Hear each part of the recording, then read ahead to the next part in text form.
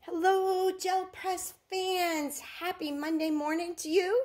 If you're watching my video first thing in the morning, on yesterday, I spent the day in my studio playing with paints and fabric, along with some of my stencils.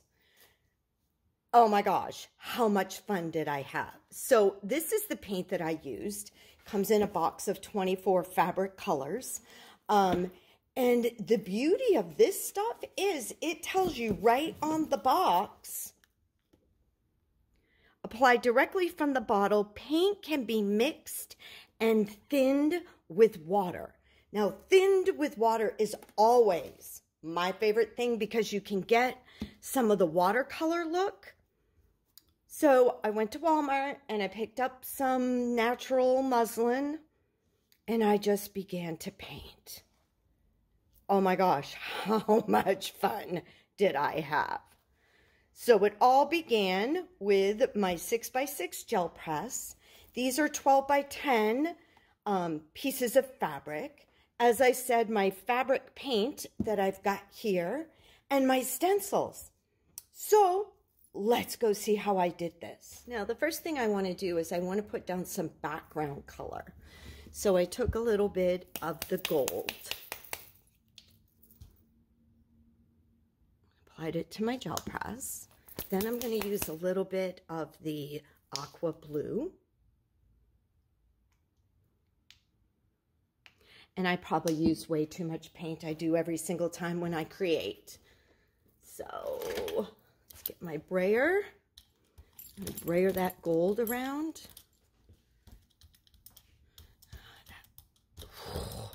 Just looks so pretty. All right, so there we have the base layer. One thing I do want to do is I am going to spray it with water like they said I could. I'm going to take my first piece of fabric, I'm going to place it on top, and I am just going to do a very gentle wipe over top. And this is how the magic began. Get my next piece. Once again, a very kind of gentle wipe. Here we have our next background. Give it just a little bit more spritz of water, and I will do the last one. Now that one didn't come out to be a whole lot, but I do still have quite a bit of this paint on my brayer. And it looks like there really isn't. Another little spritz of water. I'm going to lay this over top, the same place I was before. Gently rubbing the fabric to pick up as much paint as possible. Voila! Layer one. Now, it did say that we could mix paint. So I have my little handy dandy second gel press plate right here. I believe this is a 5x7. And what I'm going to do is I'm going to take some of the red, wine red is the color, and I don't need a whole lot of this because I'm looking for more of a pink than I am a red. So I'm going to add some silver. And if you know anything about color mixing, you mix the darker color, which I'm going to consider as the red, into the color of the paint that you're trying to change the color of. Yeah, that's the color I was kind of going for. I'm going to take this, put it on my gel press, spread it around. Got some triangles here. So I'm going to go back to the last one that I did, and it's going to get the first pull. Now I only want a little bit of this, so I'm only going to press down on this side. And here's where the magic begins. This is now the first one that I did. It is a little wet still.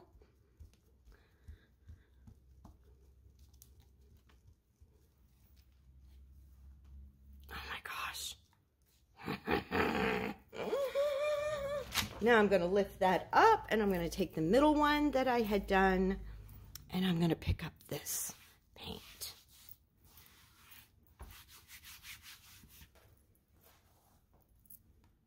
Oh, see? Ah! Okay. Now we're going to move on to the next color. I'm going to do a little bit of eggplant purple.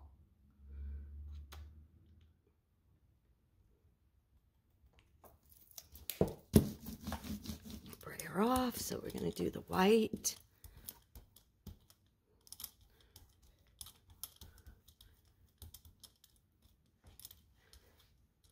All right.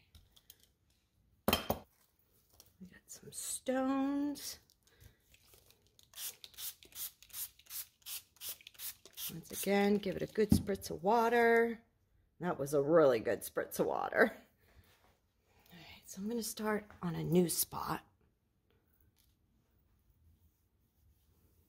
Ever so gently. Yeah, you could tell it was a little bit extra water on there. But still, look at that.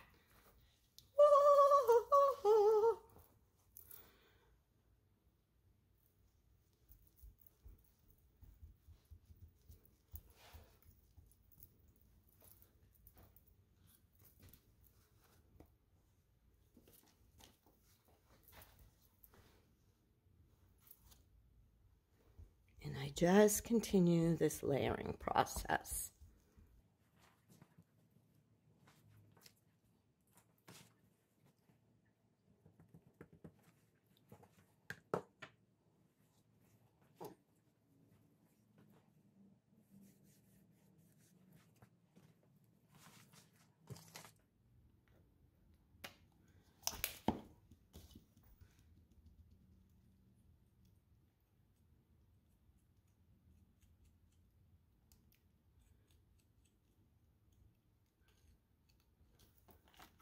When I'm mixing my paints, I don't do a ton of it because it's kind of a one and done type thing.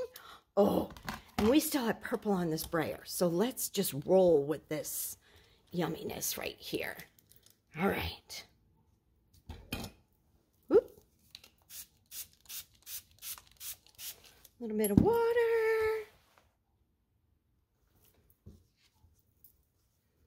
And I'm going to fill up the rest of this background on this one.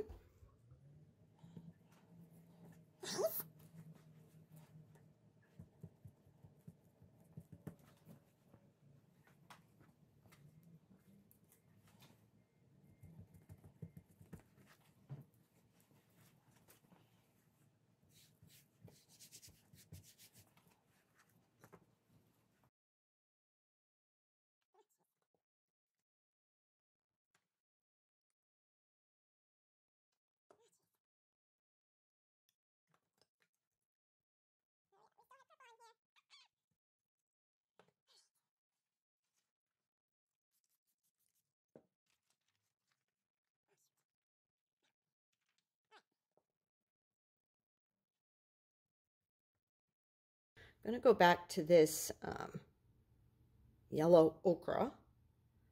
So now I'm going to take just that ochre and give it a good spritz of water. Yep, see how that paint's all balling up? I think that's what I want. So let's see.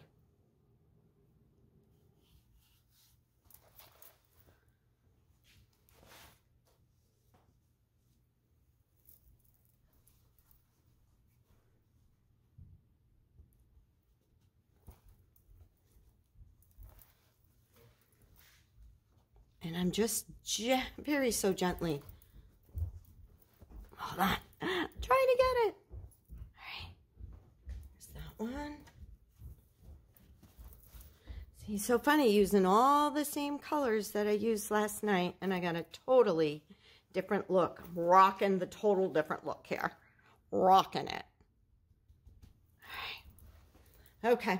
I think I've gone as far as I want to go because after a while, Just don't know. So here we go. These are the fabrics that I created.